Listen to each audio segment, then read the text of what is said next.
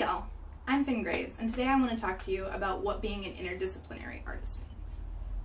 Okay, so as an interdisciplinary artist, what it means for me is that I work in a variety of mediums. I've often identified as a multimedia artist, but what that actually comes down to is the fact that I write, I draw, I paint, I photograph, I often video blog, all in a day. Right? So those are 5 things that I do frequently, all of the time.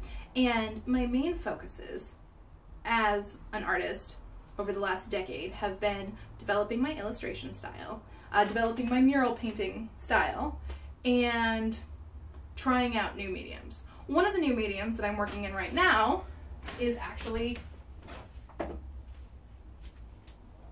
these little creatures. So what I'm doing with these is I'm trying to convey my very primitive, expressive painting style onto art dolls.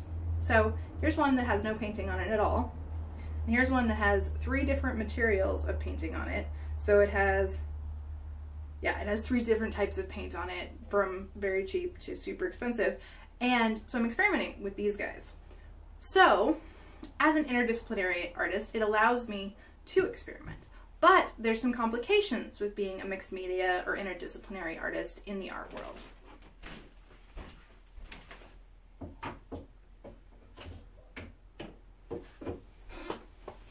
The most basic of those complications is oftentimes you're thought of, or I'm thought of, as a jack of all trades, master of none, right?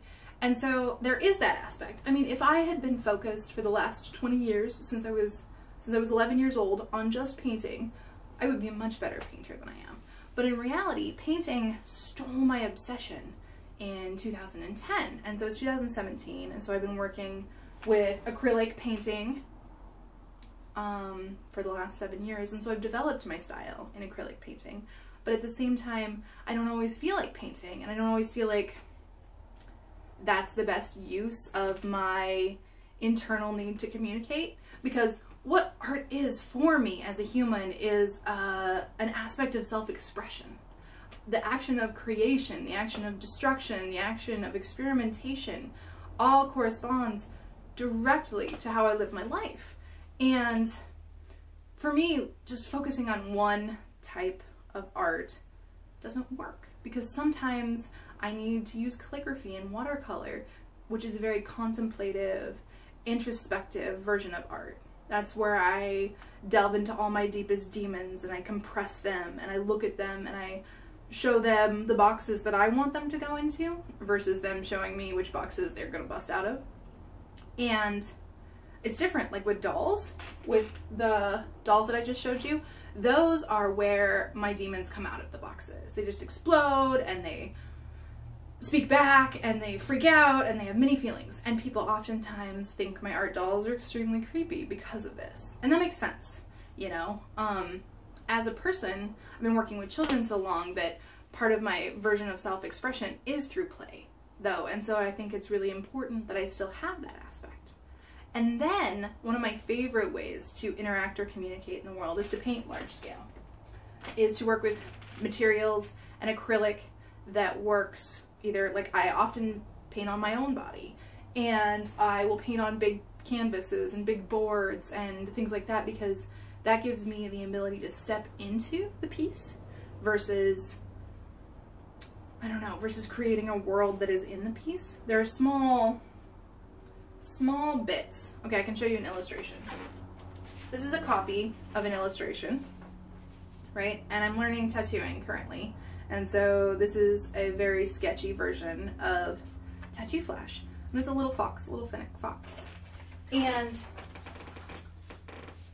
it kind of expresses this like contemplative, outgoing, but like taking a moment for themselves little creature.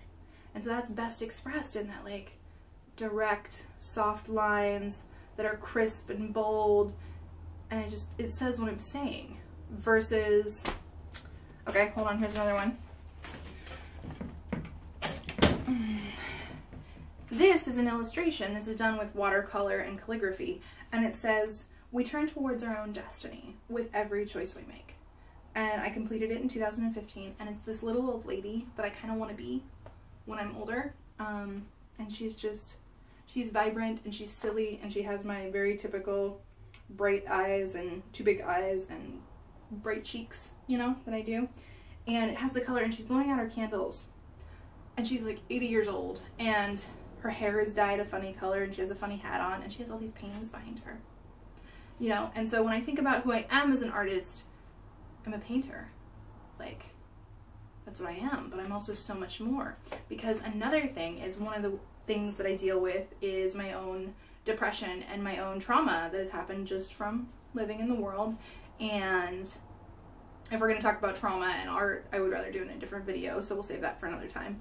But as an artist living in the world, there's so much pressure to be what other people want to see, and I think that we're so much more than that. And so I know that for me, I've tried to narrow my focus down to just painting, and it never works. I like to use photography to delve into the ways that I form relationships and connections with other people, and landscape and essences of home, you know, and all of those things, they translate specifically into photography, and they allow me to deal with the fleeting aspects of memory and showcase what I actually remembered, even though it was never there. You know, that whole like memory eyewitness thing, it's not real. Your brain forms the closest to what it was as patterns in your brain, and that's just a thing. And so, okay, cool. But we're supposed to view our memories as these true things, and they're not. They're not true. And so photography allows me to like express what I actually saw that was true for me. And so I could never get rid of it. As well as photography and drawing have been the things that I've always been doing. I've been doing photography and drawing and writing every day since I was 14. But as a writer, I don't feel like I can express all of the things that I need to say. Like, words are so literal. And I write oftentimes how I speak. I'm a little bit more poetic and more fluent, and I have better vocabulary because there's time for editing, right? Versus just off the cuff. And I find it doesn't quite fit everything. But then when I put it all together, people get confused. And so, I don't know, I'm still struggling a little bit with my own version of what I mean to myself, but I'm really grateful to be an interdisciplinary artist and to have so many mediums at my fingertips that I have messed with and played with and have at least 5 years of experience in. I feel like it contributes to who I am as an artist and who I am as a person, and I think my life is richer for being it. So I guess what I want to say to you is, if you are an interdisciplinary artist, or you're a mixed media artist, or you feel like you don't have a good focus, you're not alone. There are many of us out there, and there's some of us that do it brilliantly, and there's some of us who are a little more scattered with things, but you're not alone, and you're gonna find your path, and it doesn't matter. You don't have to be a focused artist to really express yourself. So yeah, thanks for watching. This was my rant on being an interdisciplinary artist, so we could call it a version of my mission statement. Feel free to subscribe, and I'll see you next week.